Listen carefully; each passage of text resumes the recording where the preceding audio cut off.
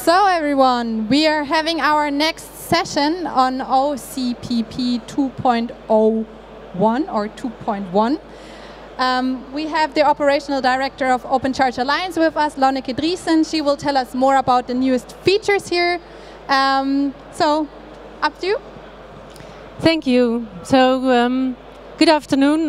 My name is Lonneke Driesen, and I'm the Director of the Open Charge Alliance.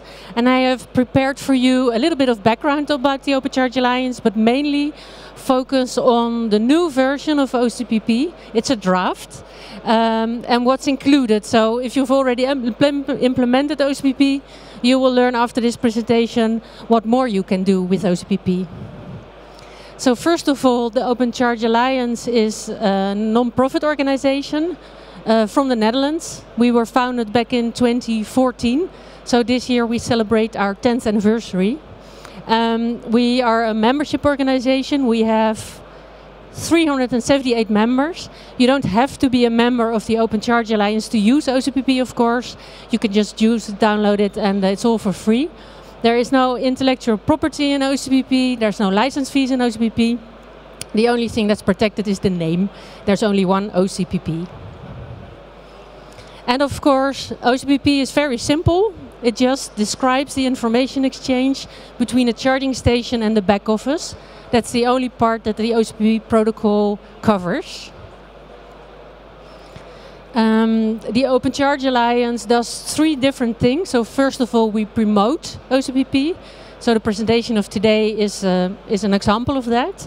We develop a testing tool and we offer a certification program where you can certify your charging station or your back office for conformance. And around us you see a couple of parties who are very proudly sharing their OCPP certified logo. And the last but most important thing we do is we develop the protocol OCPP. It is an agile protocol, meaning that we incorporate the needs of the industry and then we release it. Everybody starts using it and informs us that they need modifications or new features, and we implement those as well when we publish a new version. So there are several versions of the protocol that you can use, and I will go more into detail about the most recent one. So very briefly, all the information you can find on our website, the protocol itself, of course, but also white papers and information about events. So if you go to the website, you should be able to find anything you need to know, and if not, you can always reach out and contact us. OCPP started already 15 years ago, and this was in 2009 at a company called ELAT.nl, which is an organization founded by the Dutch grid operators. They wanted to install charging infrastructure, and back in those days, in 2009, there was hardly anything available, so they decided to start writing a protocol themselves, OCPP, first versions. And from the beginning, that protocol was free on the internet, and you could just use it. And that's one of the reasons why it was so popular back then. There was not a lot of money to be made in EV charging infrastructure, so anything that was for free was okay. So a lot of people started using it, and at a point in time, ELAT decided that it would be better to hand over OCPP to a neutral organization, an independent organization, and that's why they founded the Open Charge Alliance in 2014. So this year we have our 10th anniversary. We have a big party in October, so please keep an eye out for that. In 2015, so already 9 years ago, we published OCPP 1.6. And this is a version that's most widely used at the moment. So most companies that use OCPP use OCPP 1.6. It's a good protocol, it still works. We do still maintain it. We have a certification program, a testing tool, plugfest, white papers. So 1.6 is perfectly usable, but it does have the features that were defined in 2015. So 9 years ago. So the industry has progressed enormously, and I think this conference is a great example of that, where we are today. So the industry also has requirements, more needs today, which were not known or discussed 9 years ago. So that's why in 2020 we released OCPP 2.0.1, the most recent published version of OCPP. And we are about to publish 2.1, and in this presentation I will give you more information on what is extra in 2.1 as compared to 2.01. So I mentioned already that some vendors or most vendors have OCPP 1.6, and I can imagine you thinking, oh God, another protocol. I've just finished my 1.6 implementation and now I have to code 2.01 or even 2.1. So nowadays there are more options for you to choose from. So first of all, what you always can do is just code the software yourself. A lot of companies do this. But in addition, you can also buy already certified software stacks. So a ready-made stack, of course, that's a great advantage. You know that it works and you get the support. And your third great option you can use open source. So you can use open source code as a basis for your implementation. So you have much more options today than you used to 10 years ago if you want to move forward with any of the newer versions of the protocol OCPP. So I mentioned this year we are finalizing OCPP 2.1. It's a draft.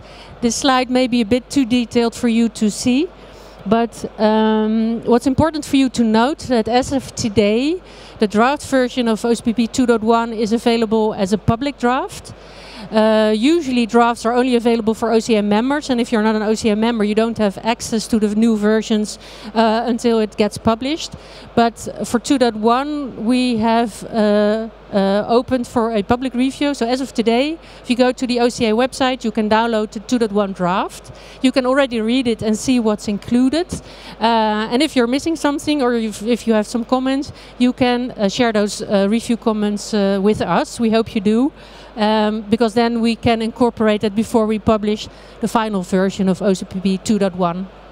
So if you're an OCM member, you probably are already familiar with what's new in 2.1.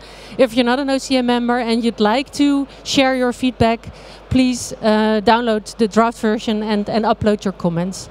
The public review is 60 days, so you have 2 months, which is not that long, but we hope that you can find some time to review it.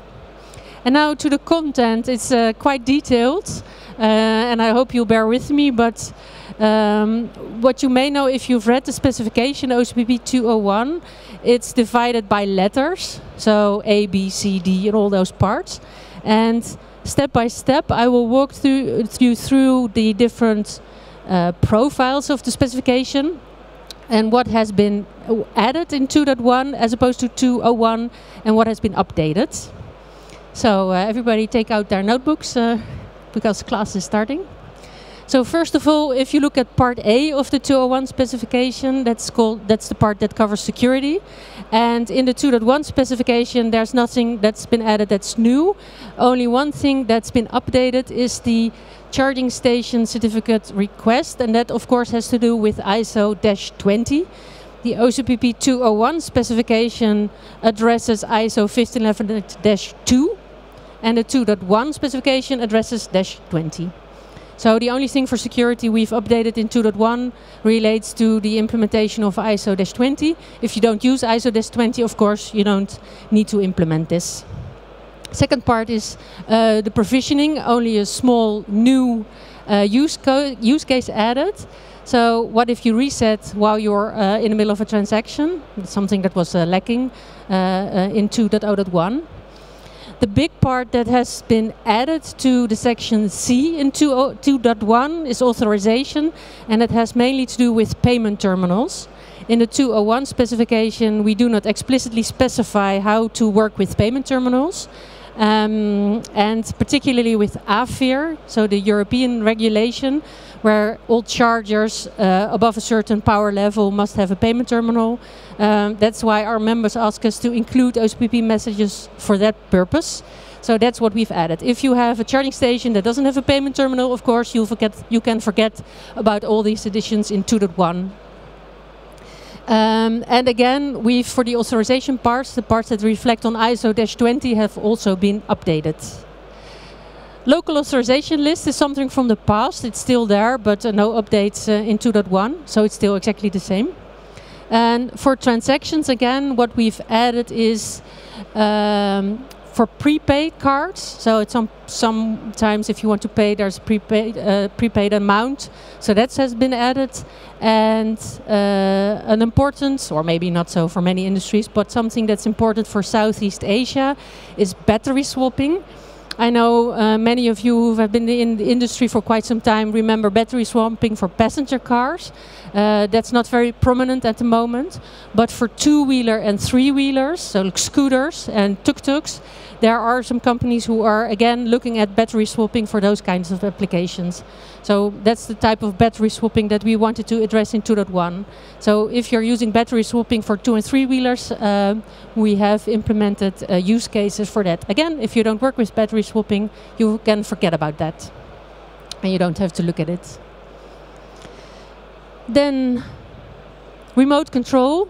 We included a remote start for a fixed cost, energy or time. Same thing about prepaid. Availability and reservations, no changes at all. So still the same as 2.01. Tariff and cost, what's there? So you maybe, to summarize, there's a lot about payment and tariff and cost. That's something that's been added in 2.1 particularly. And lastly, for meter values, there is an addition in 2.1 that you don't have to send meter values quite frequently. It's very much detailed. So if you read the specification, or maybe you afterwards you can come and ask us, we can explain to you there's a small change there. And then the big part. So the big part that has been updated in 2.1 is smart charging. And you can see here, of course, the ISO 15118-20 is part of the Profile K. What we also improved, which is not that sophisticated in 2.01, is how does the charging station react if, in addition to management by a CPO, there is also a local energy management system that also controls the charging speed on site. 2.01 doesn't really describe this, so we've tried in 2.1 make it more explicit.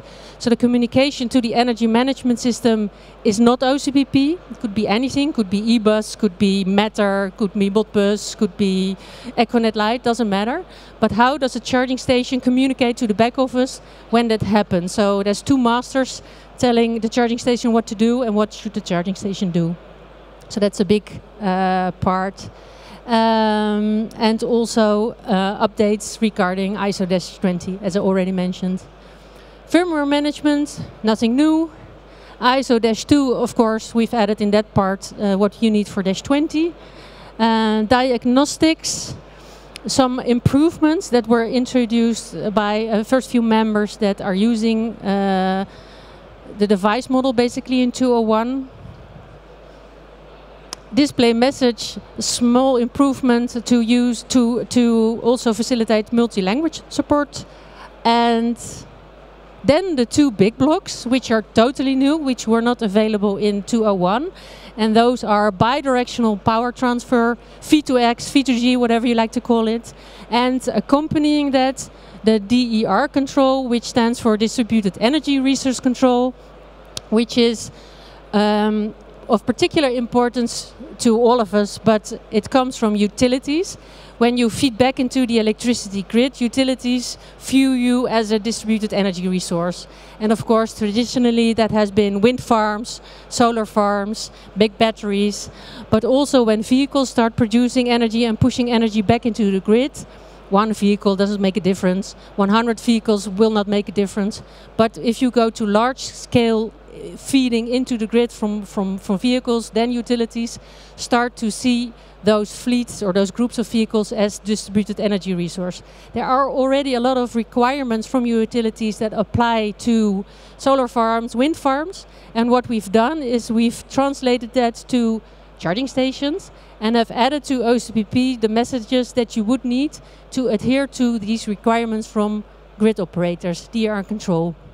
We've made sure that we cover the requirements from utilities in North America, Europe, Asia, because OCPP is used in a lot of places. And we are confident that particularly the V2X and the DER control will suffice everywhere, whether you use ISO-20, whether you use CHAdeMO, whether you're working with utilities in North America or in Japan or in Europe. We think we cover everything, we think. So this is where you come in. So maybe you will start using OCPP 2.1. Maybe you'll review the draft. Please give us your feedback. So we think we've covered everything. We think it should all work.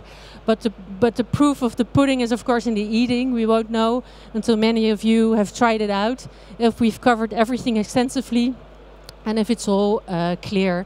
I know that in the back there is a demonstration where already this has been implemented, so hopefully if they found some issues with the specification we have now, hopefully they will alert us so we can improve. As I mentioned, the 2.1, it is a draft, and we still have a couple of months before we finally publish. If you want to wait for the final published version, we expect somewhere in January that it should be finalized, and then yeah, hopefully it will cover everything that the industry needs at this point in time. Of course, this won't be the end. Maybe in the next few years we'll come across new requirements, and then we'll just add them and update the protocol once again. I already briefly explained this. So this is the distributed energy resource. Maybe you're not thinking about this yet, maybe you are. And then you know that it's quite a complex topic. So please read 2.1 and give us your feedback. Battery swapping, again, if you don't use it, you can forget about it. And I already mentioned this 60-day public review. So please share. If you're not an OCM member, you want to give us feedback, please share. There's one other thing that I'd like to talk to you about, because so far I've explained 2.1 and you see it's more and more and more. We keep adding more features, V2X, battery swapping, displays, payment terminals. So this is a trend that of course makes sense if you operate out of the Netherlands or out of Germany. But across the planet there is much more electrification going on, and that's why we've, in parallel to this trend to add more and more features to OCPP, we have also this development about light. And I will explain to you what the idea is behind OCPP light and where it stems from. So OCPP is one protocol, and you can use it on home chargers, fast chargers, public chargers, fixed cables. So all the options that are available, you can all use OCPP on. OCPP has a lot of options, so there's a lot of things you can leave out if you don't use it. But this is quite tricky because not everywhere across the world the development is going at the exact same pace or direction. So in the OCPP protocol there are already mechanisms in place that allow you to work with the products that you want and that you're not burdened with all the other features that are included. So the three mechanisms in OCPP that are in place are the profiles. I mention this again. You have a core profile, and on top you have all the other profiles. And you can pick and choose whichever you need. So you always have to implement the core. Everybody needs to implement the core. But on top of that, you can say, okay, my charging infrastructure only needs core and smart charging. Or I only need core and ISO 15118. So that's the first mechanism where you can pick and choose what you need. The second mechanism is, even if you look at core, there are a lot of options in core. So if you don't want them, you don't need them, you can all disable them. And then actually the part of OCPP 2.01 that you need to implement is quite limited. It's a very small part, but it's still OCPP 2.01 and it's still compatible with 2.01 back offices. So that's something that's important to look at. Although OCPP 2.01 may look very big, in essence the mandatory part is quite small actually. And lastly, we have several product types. If you want to go to certification, you can not only certify a charging station, but we are also looking at, for instance, a light charging station, and I will come back to that. So what is a light charging station? And where does this notion of OCPP light come from? So very simply, if you look at the market for light electric vehicles, two-wheelers and three-wheelers, in Europe it is a market, but it's not as big as the passenger cars or trucks or whatever. But if you go to Southeast Asia or you go to India, this is the main mode of transportation. Most people drive a bike, a motorbike or a tuk-tuk. And they are also electrifying. But the price points of those vehicles is quite low. So they also need an affordable charging station. And they have given us feedback saying, okay, we work with affordable charging stations with low resources, so we don't have a lot of space. And OCPP is quite big, so it doesn't fit. So can you work towards a lighter implementation so we can also include OCPP in these affordable, smaller, cheaper charging stations? Okay, so we are an industry association, so we say, of course, okay, let's look into that. So we've started a task group. We meet every 3 weeks. And basically what we've done is try to identify, okay, what resources are we talking about? Is it the memory? Is it the data communication? Is it the firmware itself? So yeah, what is the issue that we need to discuss? And we've started discussing, okay, so where can we optimize? And also importantly, what do we already have? So in 201, how light is 201 and what can we do more? So how can we make it more low resource, that has low resource impact? So I already mentioned, if you look at 201, the mandatory part is already quite basic. Then you have all your authorization and transactions all working. And we are quantifying the impact on CPU, on RAM, ROM, flash, and the data communication.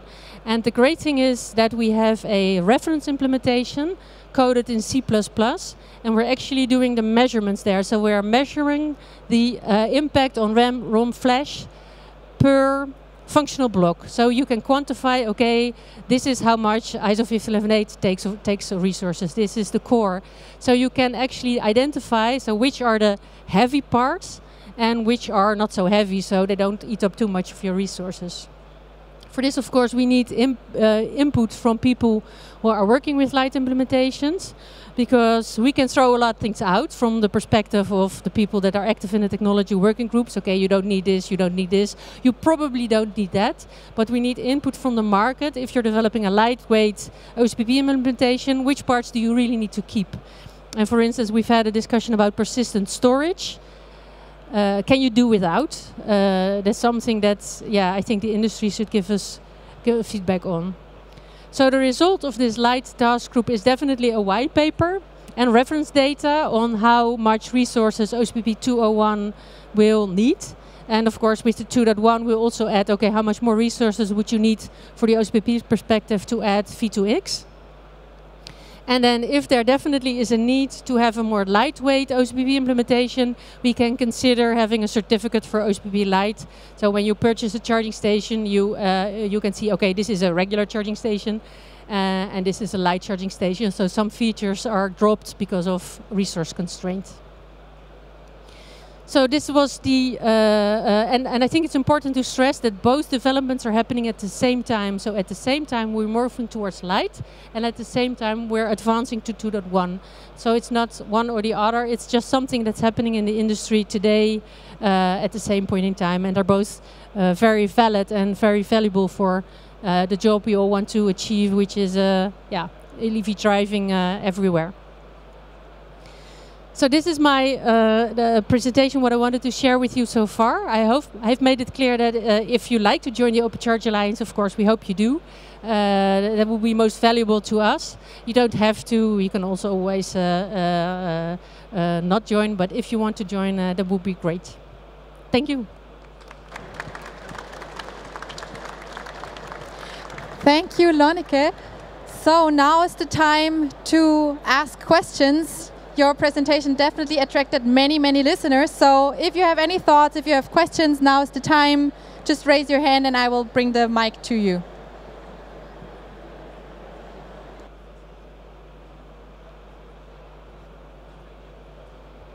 Any questions?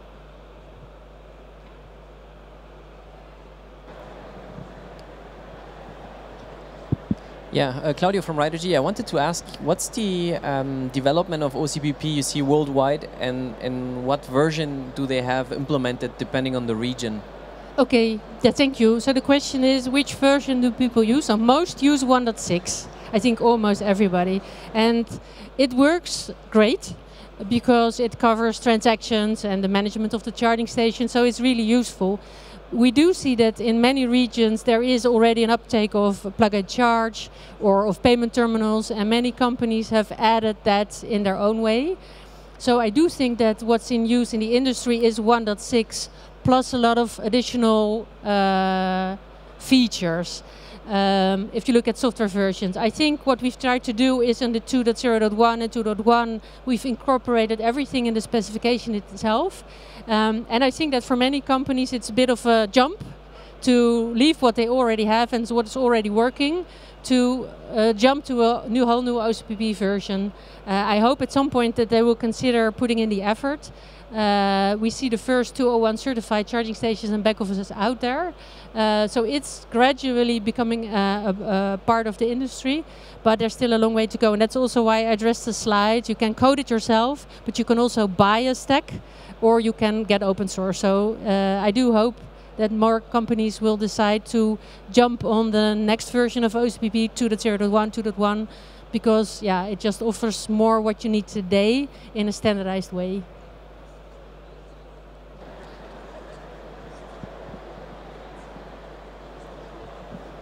Hello. Yeah, I have a question more on the technical side. On the OCPP 1.6, I thought there's already energy measured in both ways, but I'm not 100% sure if it's true. So I thought it's possible to use bidirectional charging inside OCPP 1.6.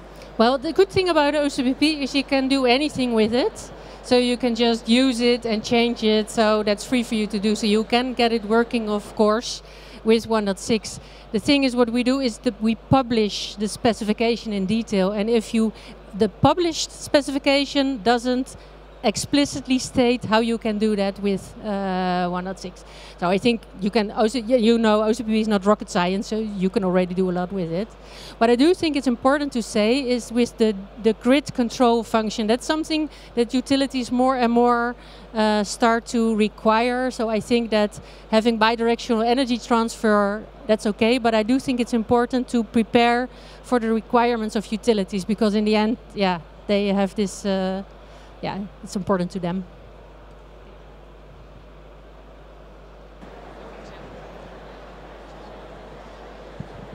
Hello, Piotr from Solid Studio. I have a question about one aspect of OCPP, which is how to get the public key for SIMeter values. I think it's missing in OCPP 1.6, 2.01. There are some white papers in preparing, so I have a question if this is something they are going to put into the standard. Thank you for your question. As soon as you start public keys, and that becomes quite a bit tricky. So maybe if you don't mind, so we have a tech table and we have 2 hours. So I'm pretty sure that in 2 hours we'll be able to come up with a satisfying answer for you, if that's okay.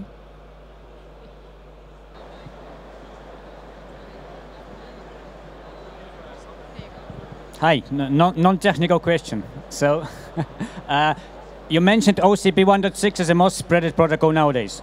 So OCP 2.01 is started being adopted.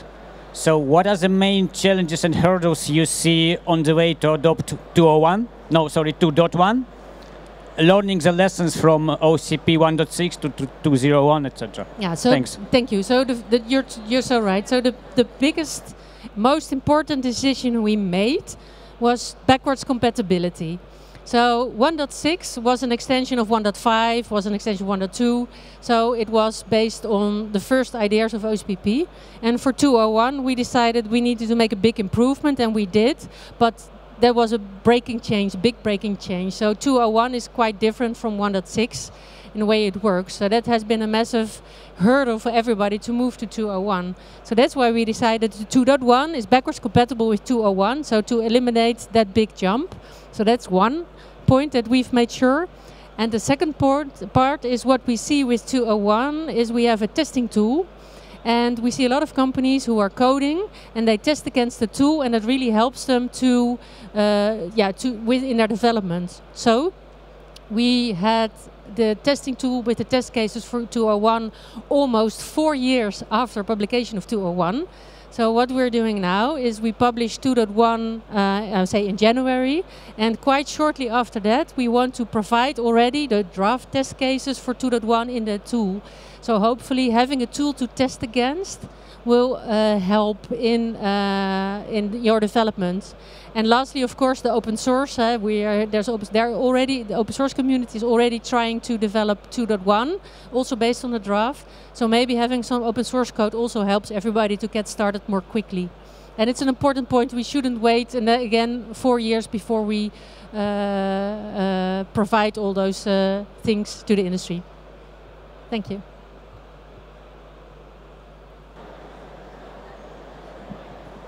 Related question, would you recommend to skip 201 altogether and move straight to 2.1, or is it too early to tell?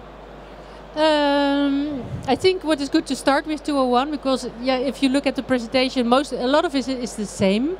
I think it also depends on what you want. So if you want to go for payment terminals -20, then you could go immediately to 2.1. It sort of depends a little bit on what you want to use it for. I would though advise not to start with 1.6 today. There are still companies that starting with 1.6 today, and then I think, well, maybe it's better to start with 201 because you can already reduce the scope of 201 quite drastically. So. Okay, thank you.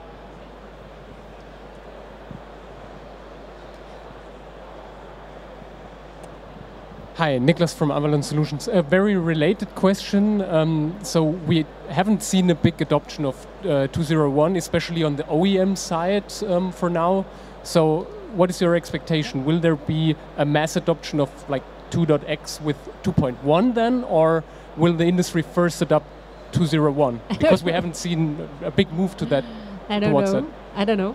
So what we try to do is listen what the industry needs, and we put it in, and then what people want to do in the end. Yeah, I wish I knew, but I just don't know. Everything's there, and they can use it, and then yeah. Thank you. Hi, Guillermo from Vattenfall. I just want to ask if there is any attempt or try to standardize OCPP. I know that in the past OCA is trying to put some standards in order to make more clear the rules of how to use this communication. I don't know if 2.1 is part of the plan. Do you mean formal standardization? Mm-hmm. Yes. Yes. Okay. So OCPP is not a standard, an ISO standard or an IC standard, IEEE, SCE. You have many organizations that develop standards for many different industries. OCA just has one standard, OCPP. And we are currently, apparently in many industries that's really important. So what we've done, we've agreed with IEC to go for fast track adoption. So currently there is a vote ongoing where national committees inside TC69, which is a specific technical committee inside IEC, can vote on OCPP 201 edition 3 for fast track approval, so yes or no. And if a sufficient number of countries vote yes, then OCPP 201 edition 3 will be published as an IEC standard. So then we can say, and the number is 63584. So please remember. But it's not a done deal yet, so voting is ongoing, and I hope that enough countries will vote yes, and then OCPP is also an IEC standard.